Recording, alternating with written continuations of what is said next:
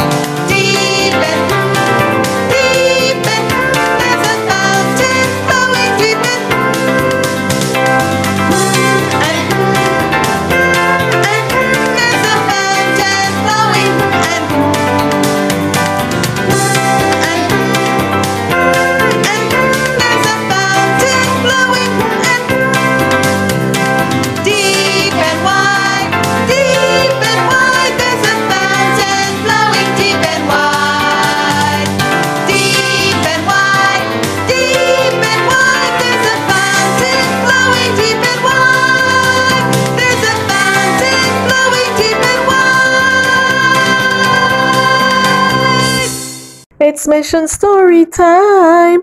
Are you ready for a mission story? Do you have your mission offering? Our offerings help people learn to look to Jesus for their salvation. Now come and let us listen to the mission story, then the lesson study.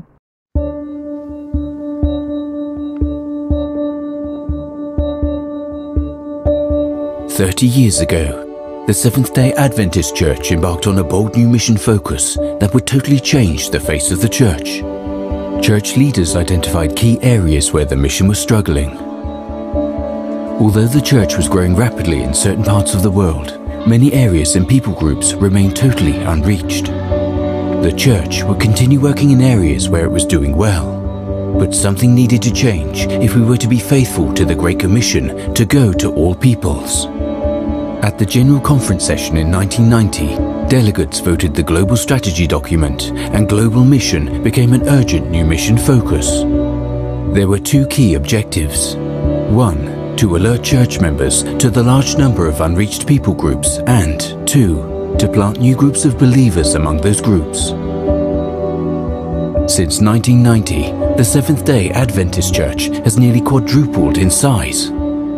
Millions of new believers have found life in Jesus and have joined the Adventist family. They've come from new territories, new people groups, different cultures. They've brought joy to heaven and strength to God's church. We praise God for the thousands of new groups of believers that have been planted. And yet, we're still here.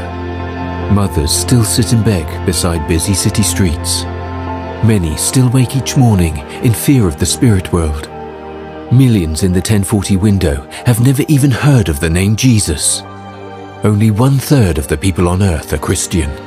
2/3 follow other world religions, and a growing number claim no religion at all. And still, there are cities of more than 1 million people with no recorded visit by even one Seventh-day Adventist. We so long for Jesus to come. That's why Global Mission continues to focus on unreached people in the 1040 window, the cities, in the secular postmodern West. Global Mission sends out thousands of Global Mission pioneers to start new groups of believers among the unreached. That's why it supports tent makers in the world's most challenging regions. And that's why Global Mission is helping to start hundreds of urban centers of influence in cities across the globe. Today, 6 Global Mission Centers focus on the most effective ways to share the good news with people from non-Christian backgrounds. These centers find the best ways to build bridges of understanding and help field test resource materials, methods and models. Their goal is to remove barriers that make it difficult for people to understand and accept the gospel. We praise God for the millions who have found hope and peace in Jesus since Global Mission began. But we need more Global Mission pioneers. We need more urban centers of influence. And we need more prayer. 30 years ago, Adventist church leaders cast a bold vision for mission. That vision still burns strong. To reach unreached people, to reach teeming cities, to reach those who feel no need of religion. Today, we still need people to answer the call to mission. To reach the unreached with hope, to share the good news about Jesus. We need people who will answer the call that still echoes after 30 years. We need people who will say, "I will go."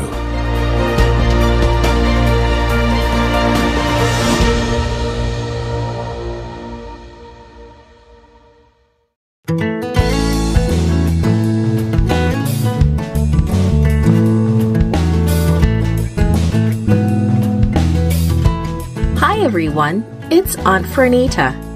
Today's story is called Walking on Water. The memory verse is from Luke chapter 18, verse 27. It says, "What is impossible with man is possible with God." Today's message is by keeping our eyes on Jesus, we are saved. Do you know how to swim? Can you stay on top of the water? A long time ago, Jesus and Peter were both on top of the water, but they weren't swimming. Let's find out what happened. The disciples were in a boat together, sailing across the Sea of Galilee. They had spent the day with Jesus and had seen him do something amazing. He had taken 5 loaves and 2 fish and used it to feed more than 5,000 people.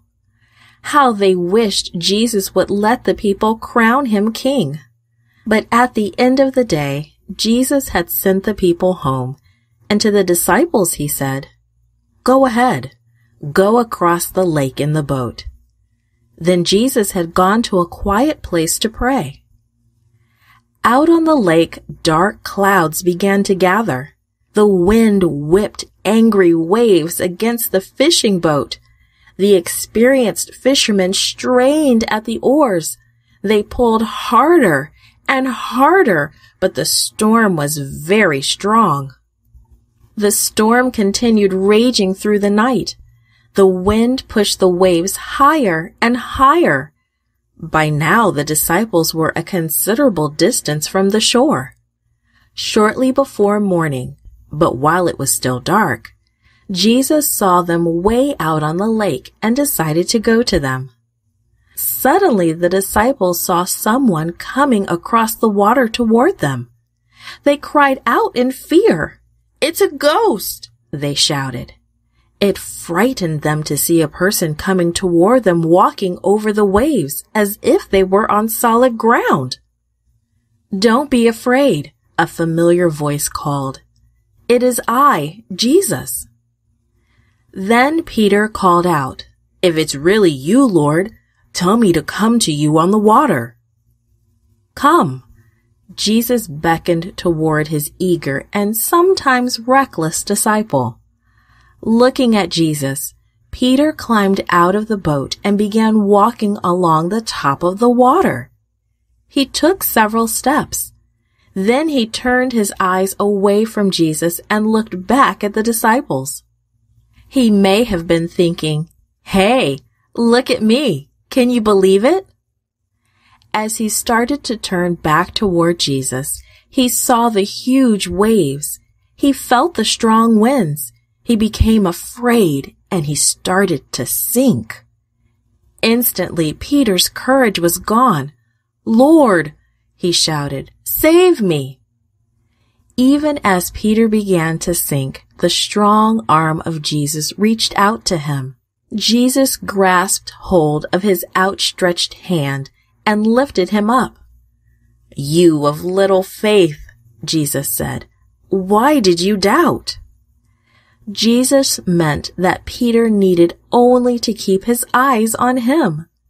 Peter needed to keep believing that Jesus had the power to save him. Jesus put his arm around Peter, and they climbed into the boat. Once Jesus was in the boat, the wind calmed and the waves relaxed. And the little fishing boat sailed quietly to the other side of the lake. Today, Jesus says to us, "Just keep your eyes on me. I'm here to rescue you. You can't do it by yourself, but don't worry.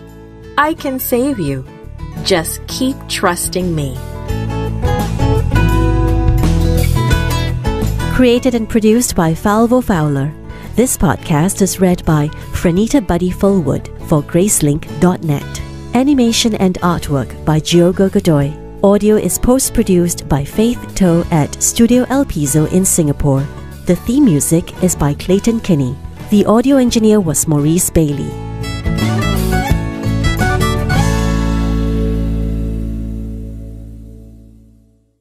It's question time. What did you learn from the mission story? Tell mommy or daddy what you learned. Now, I have 3 questions for you. Give mommy or daddy the answers. Question number 1. How do you think the disciples felt when they saw Jesus? Question number 2. Why do you think Peter wanted to walk on the water? And question number 3. What did Jesus mean when he told Peter, "Keep your eyes on me"? Now, boys and girls, it's Grandpa Harvey time, and he has something to say to you. Hello, boys and girls. How's everybody today? I hope you're good. Hey, I wonder, have you ever sat down just to reflect on your life a bit? To look back to see where you've come from? To see how God has helped you? I know you're young, but every single day, God helps you. He sees you through. Yes, boys and girls, there are times when we are naughty, I know. There are times that we do bad things and, well, mommy and daddy aren't happy. When we think about it, sometimes we feel sad and we tell ourselves, "I have to change. I shouldn't be this way." I know exactly how that feels because, well, to tell you the truth, I wasn't always good myself. I've made my share of mistakes. But then I look back, I see how God loves me, how He loved me all the time, and how He saw me through every situation. He helped me. He picked me up. He told me what I needed to do to change. When I look back at my old life, I don't like it. But when I see the new life, I'm so excited. I see that God has helped me. When I remember what the Lord has done for me, boys and girls, I don't want to go back anymore. And that reminds me of a chorus. When I remember what the Lord has done, I will never go back anymore. When I remember what the Lord has done, I will never go back anymore. You know that? Let's try that together. When I remember what the Lord has done, I will never go back anymore. When I remember what the Lord has done, I will never go back anymore. No, no, no, no, no, no, no, no. I will never go back anymore. No, no, never, never, I will never go back anymore. No turning back, boys and girls. Let God lead you to eternity. Bye-bye.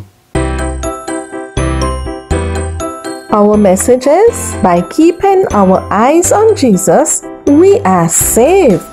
Let us say that one more time. By keeping our eyes on Jesus, we are saved. Our memory verse is, what is impossible with man is possible with God.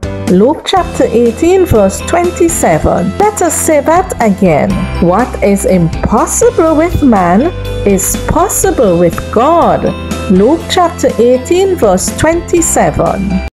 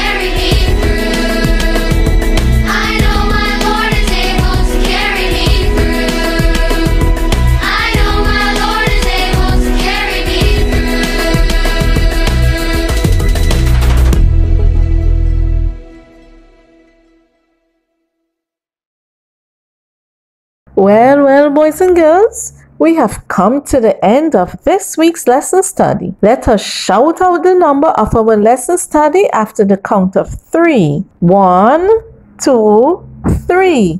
Lesson number 7. Let us shout out the name of our lesson after the count of 2.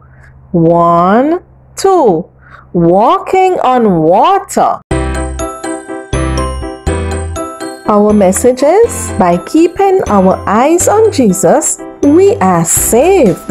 Let us say that one more time. By keeping our eyes on Jesus, we are saved. Our memory verse is, what is impossible with man is possible with God. Luke chapter 18 verse 27. Let us say that again.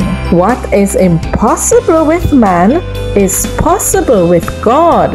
Luke chapter 18 verse 27.